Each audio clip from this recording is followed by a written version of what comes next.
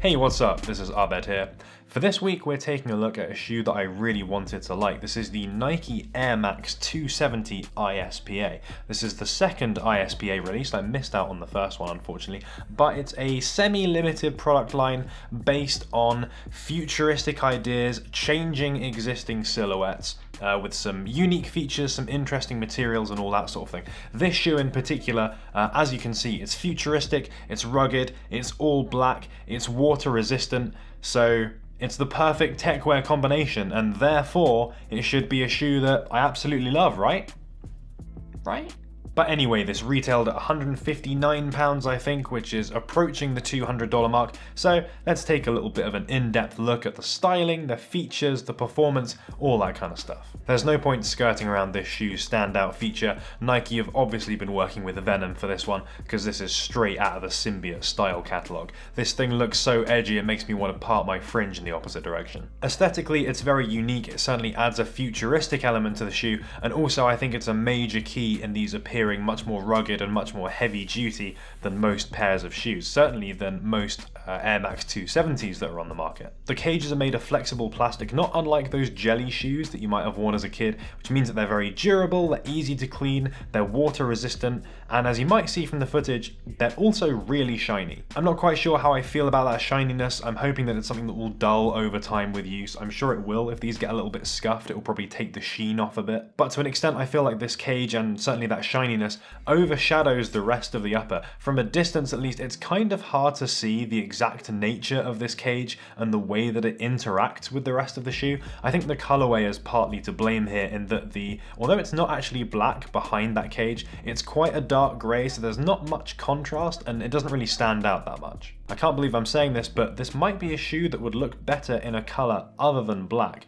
The Nike swoosh on one side is this light grey color, and you can kind of semi-see that, which looks quite cool. So maybe if the whole upper was made of that slightly lighter grey color, then that could be quite cool. You just have a little bit of contrast, but it would still be a black looking shoe. Although they're pretty crazy, the other colorways I think do a really good job of showing the interaction between the cage and the material behind it. You've got those white and orange ones, for example, where you can really see that big kind of orange swoosh underneath, and I think that's super cool. Or maybe if it didn't go over the toe box as well, so it was a bit more like a traditional cage, but like the symbiote biological hand grasping version.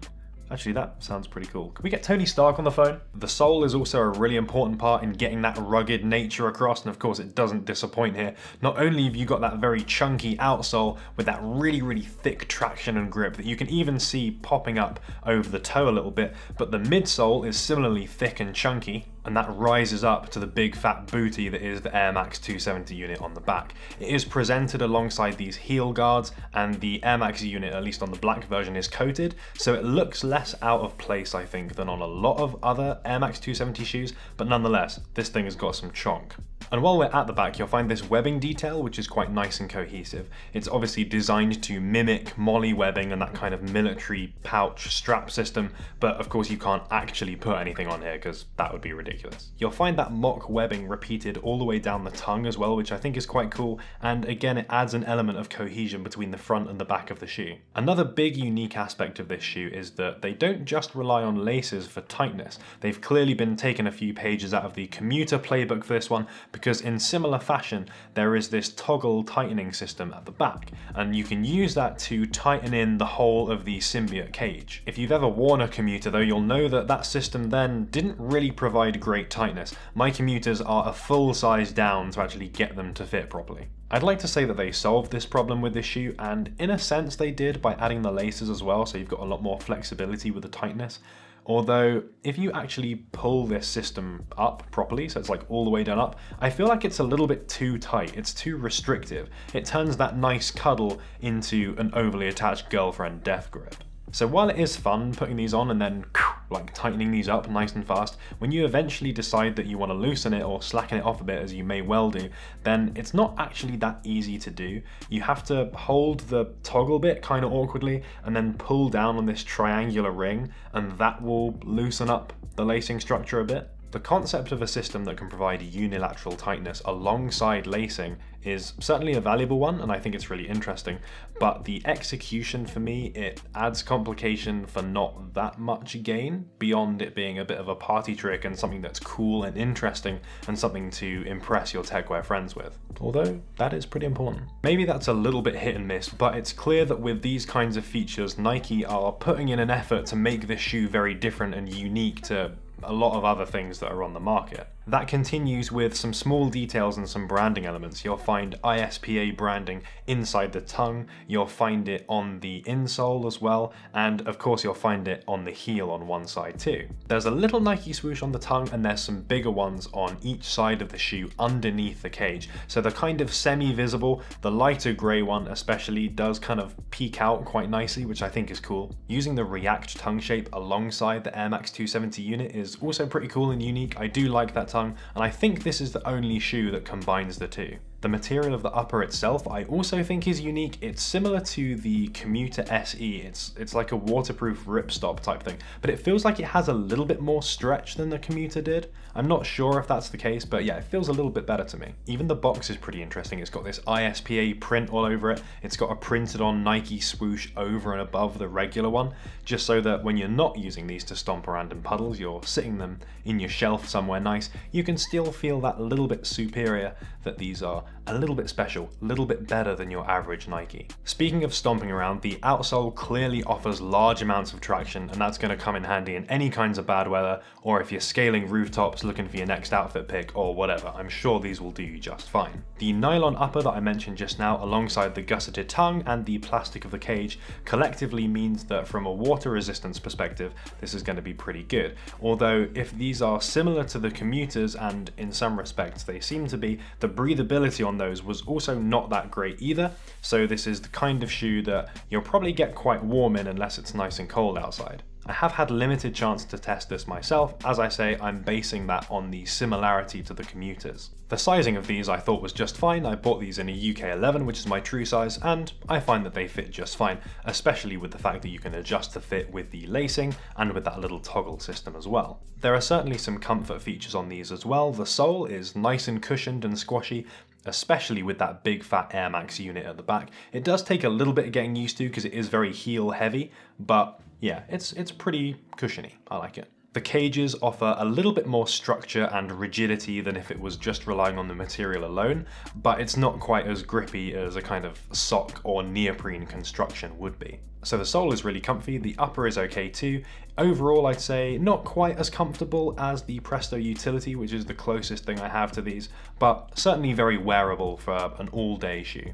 So overall, this shoe definitely lives up to the improvise, adapt, overcome name.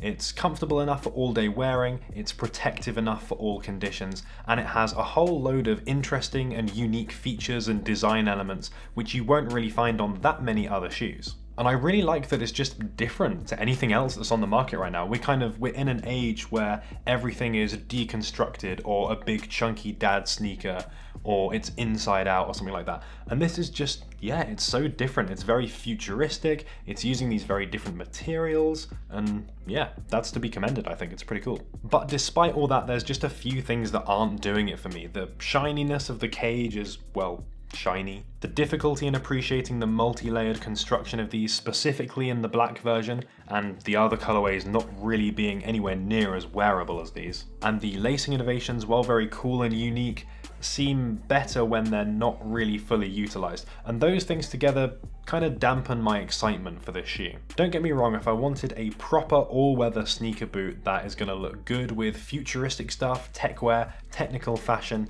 then I would reach for these in my wardrobe first, over and above anything else that I've got in there. Probably over the Presto Utilities. Although the upper isn't quite as comfortable as those, they certainly look a lot more interesting, and I think over time, with the higher shape and with this plastic cage, I imagine that they will prove more durable than those. So they are cool, but they're not quite the techwear banger that I wanted them to be. So those are my thoughts on the Nike Air Max 270 ISPA.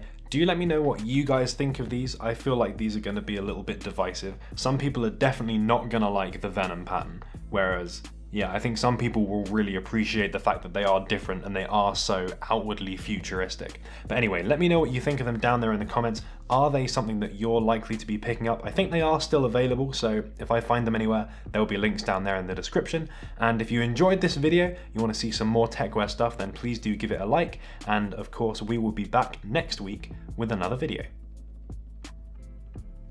Shout out to Random Maker Film. That's really encouraging to hear actually that Antwon are good with the customer service as well as just the products. So definitely another reason to buy from them, because you know if you have a problem, you can take it back to them and they'll help sort it out. Shout out to Isaac, Trouser Boys, repping it in the comments. And shout out Inigo for the Amez2 fact. I'm not sure if that's where they got the name from, but if they did, that's pretty cool. Thanks for making it all the way to the end. There's gonna be some little links going up at the top, the little square boxes that you can click on. And if you haven't subscribed, but you ended up here right at the end, then you must have liked this a little bit, in which case you should definitely click the subscribe button. And there's going to be more techwear stuff, more cool fashion-y content coming up soon. So yeah, you can be the first one to watch it.